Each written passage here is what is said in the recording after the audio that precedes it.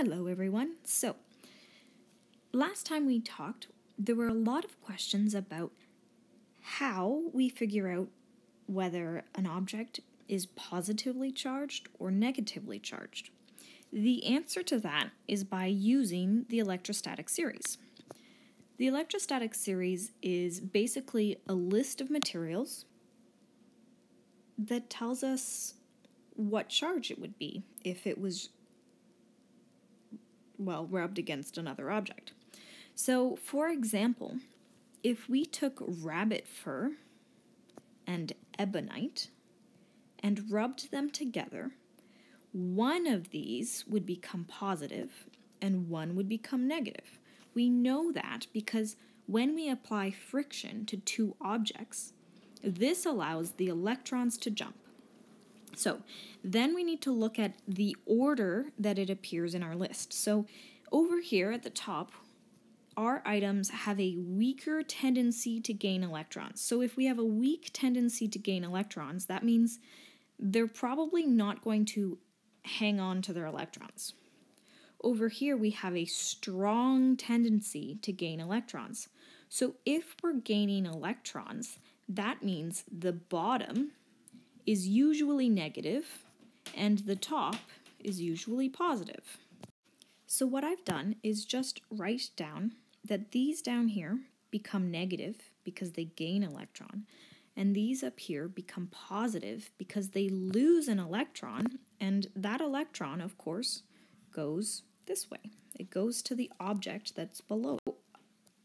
Here's an example down here. We have hair and ebonite. So hair, the charge on hair's up here, and ebonite is down here. Because hair is at the top or above ebonite, then we know that it's going to become positive. So hair is going to become positive, and ebonite is at the bottom. It's going to gain electrons, so it's going to be negative. So I've written over here that hair loses electrons and becomes positive, and that ebonite gains the electrons and becomes negative.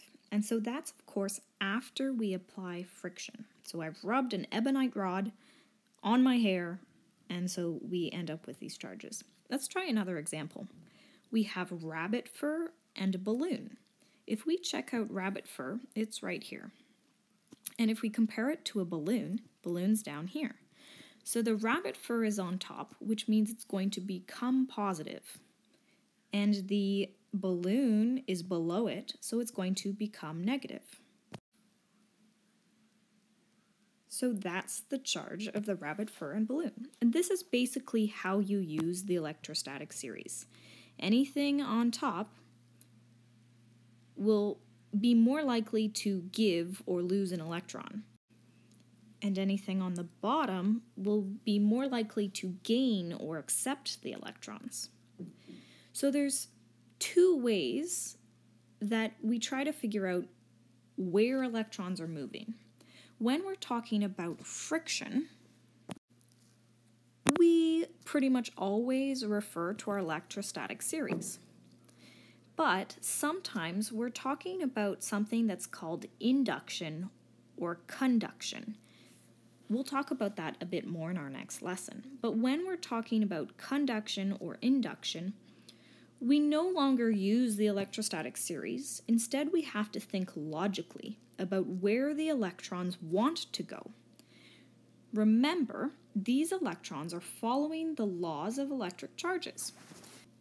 These laws state that like charges repel, dislike charges attract, and neutral and charged objects will also attract. So, electrons will have a tendency to spread out as much as possible because like charges repel. So if we have a whole bunch of electrons in a sort of a confined space, eventually they're going to spread out so that they're not all bunched up close to each other.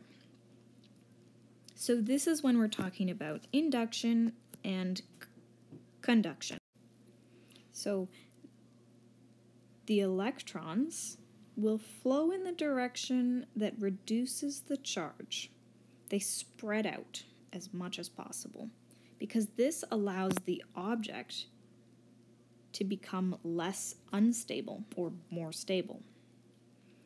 So, to learn more about conduction and induction, watch my next lesson.